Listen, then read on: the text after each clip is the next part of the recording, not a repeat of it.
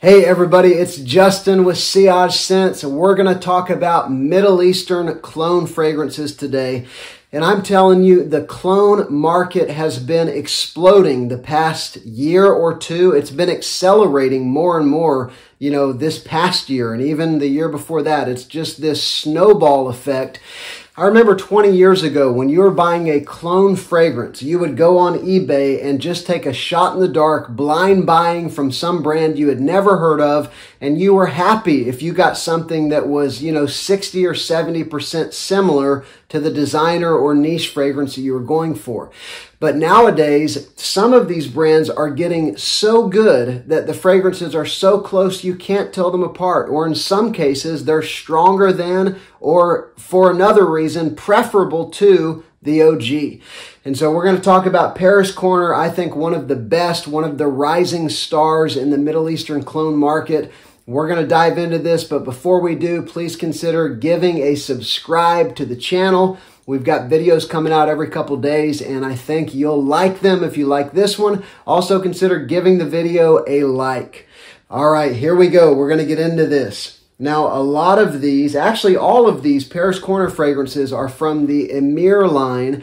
And I've also got another brand that I want to mention to you that I don't really know how to categorize it, but it fits well in this video. So these are all Paris Corner Emir, and this one is Wild and Tobacco. This is one of the best, if not the best, tobacco fragrance I have ever put my nose on. It is strong, it is loud, it is powerful, it's long-lasting. It's a clone of Mancera's Red Tobacco, which is one of the beast of beast mode fragrances. And this one is not far behind. As soon as I sprayed it on, I had two thoughts. One, this is one of the best fragrances I've ever smelled. And two, this is a powerful, powerful scent. And so what you get with this one, you've got tobacco, obviously. It's a little bit of a smoky or incensey tobacco. You've also got a very clear patchouli note. That is a dark, very evident, kind of slightly earthy patchouli note, even a little bit of a chocolatey patchouli note. You've also got a good dose of cinnamon as well as some other spices, some pepper. So you've got a very spicy kind of fragrance. And so you've got that dark patchouli and a strong tobacco with a little bit of smoke on the edges, as well as some sweetness and some spiciness. This thing is absolutely a killer. It is strong, and the opening, some would consider to be a little weird. I don't think it's quite as, potentially divisive as Red Tobacco's opening, but it's something different. I'll just say that. But I absolutely love it start to finish. If the opening is too much, give it about 10 minutes and you'll absolutely love it if you love tobacco fragrances. And speaking of tobacco fragrances, this next one is a clone of, what many would consider to be the pinnacle of tobacco fragrances. It's a clone of Xerjoff Naxos. This is Emir Voux Elegante. And it is, if you have smelled one that a lot of people in the fragrance community have smelled, even if they don't buy $300 niche fragrances, if you've smelled Insurrection 2 Wild, which is a cologne of Pure Havane, it's in the same family as that one, but it's a much softer fragrance. It's not as dark. It's not as loud. It's not as pungent.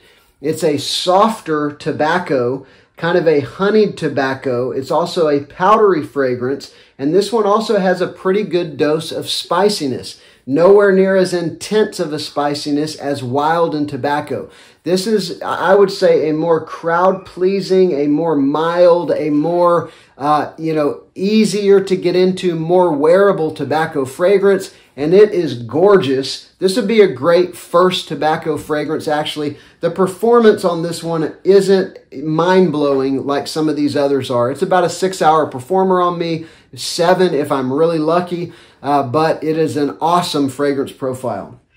All right, next up, I'm going to go with one that's a freshie. This is one that I couldn't believe it when I saw that they cloned it. This is the first one I saw where they cloned a Mancera fragrance. I think that's true of many people.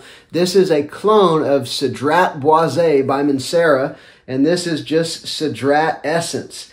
And it is just this gorgeous, bright, juicy citrus fragrance. You've got bergamot and I think orange and maybe lime or lemon. So this juicy, bright fruitiness as well as a black currant, kind of a sweet, tart black currant.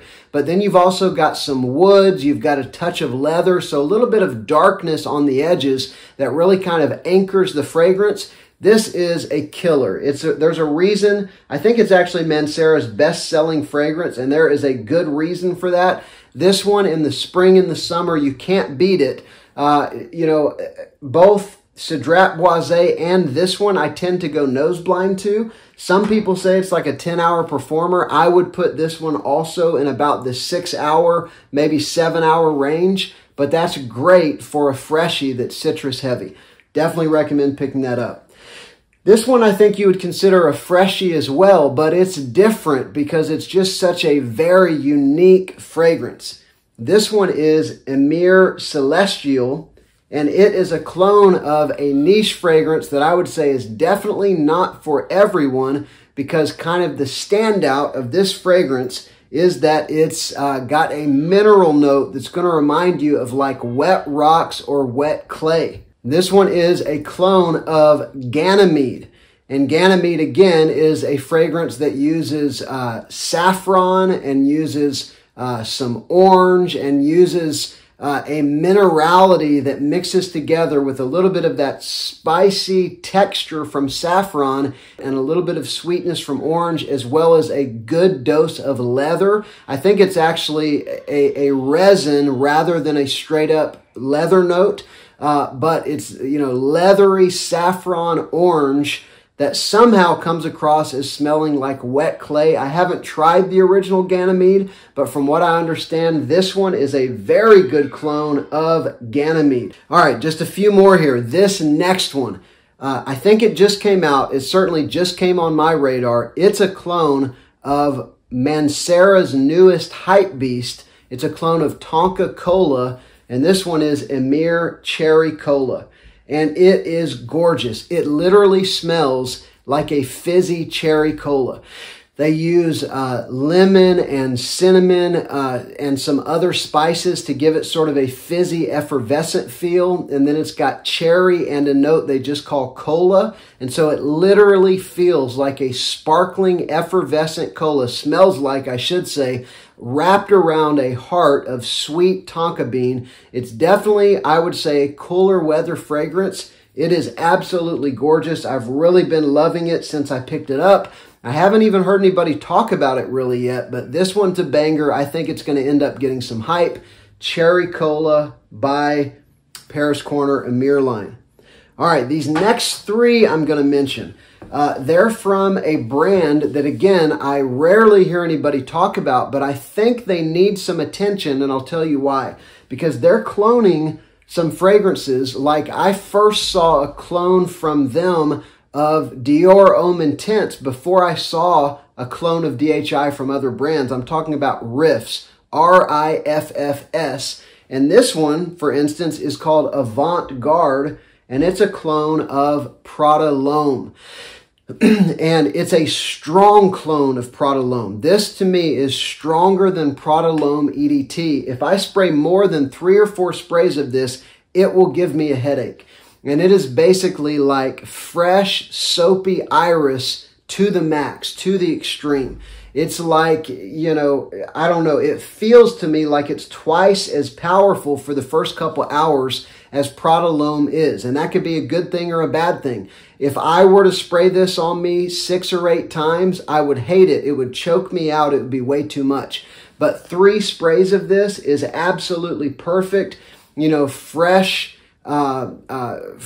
iris with a little bit of cardamom mixed in there and just this very sort of clean, soapy smell. It's a fantastic office fragrance. It's an everyday scent. It's a signature scent, but just take it easy on the sprays because it is strong. And another one from Riiffs that is strong is this one right here, Le Fleur de Passion. And this one is a clone of Terenzi Kirke. I was going to say Kirk, but I think you're actually supposed to say Kirke, and I think that means church. But it's a fragrance that is a very strong, loud, fruity, floral, aromatic fragrance. It's got some real similarities to Xerjoff's Herba Pura. I haven't smelled Herba Pura, but I smelled Kirke out at a department store and fell in love and started looking for clones. And lo and behold, Riiffs has one. And again, this is a strong fragrance. If I spray more than 3 or 4 sprays of this, it would be way too much. It is syrupy sweet. It's very, very fruity, but it's also got something that will remind you of like honey, like think syrupy, sweet, very weighty kind of fragrance. I would not be wearing this in 90 degrees like I would most fruity fragrances, but right now that we're going into the fall, this is like the perfect season for something like this. It's definitely unisex. I don't think that it leans far feminine or anything like that, but you have to like sweet fragrances with fruitiness and a little bit of an aromatic edge in order to like this one. And if you do, then I think now's the time to wear it as we're heading into the fall. So those two from Riiffs, I don't have many from them, and I'm not even aware of too many from them. This is another one that I only have one fragrance from this Middle Eastern company, and it's a banger, and it's so cheap. Less than $20. You can get this one right here, Sapil Bound. This is a clone of Armani Code Profumo, and it's an excellent clone. It's a powerful clone. This is like a 10 to 12 hour fragrance. What you need to know about it, though, is in the first 10 minutes, there is this very kind of candied synthetic sweetness that I'll just straight up say, it smells kind of cheap for the first 10 minutes or so. But once that overpowering sweetness, which I think at this price level, they've got to inject that kind of powerful sweetness in order to give you something that's going to last with so many distinctives for so many hours. But after that initial 10 minutes wears off, it is almost indistinguishable from Profumo. This has got the lid on it, and just moving it around, I'm getting whiffs of Profumo. That's how strong this stuff is. So it's a great, again, probably 10-hour fragrance, very close to Profumo, and you can get it for less than $20. So that has been, I think, 9 fragrances from Middle Eastern houses that deserve some attention. What the clone market is doing has been blowing my mind. I hope these companies are able to keep doing it and keep staying in business, because this makes a father of 4 who works really hard and can't spend $200 or $300 on a bottle of fragrance, makes me very happy, and I think that they will many of you out there as well. All right, please consider subscribing to the channel if you haven't done that, and go ahead and click that like button if you would. And also let me know down in the comments section, have you tried any of these? Do you have any of the other Paris Corner fragrances? Are they any good? And what's your favorite Middle Eastern cologne that you've been wearing lately? All right, I'm Justin. This has been Sillage Scents. I'll see you on the next one.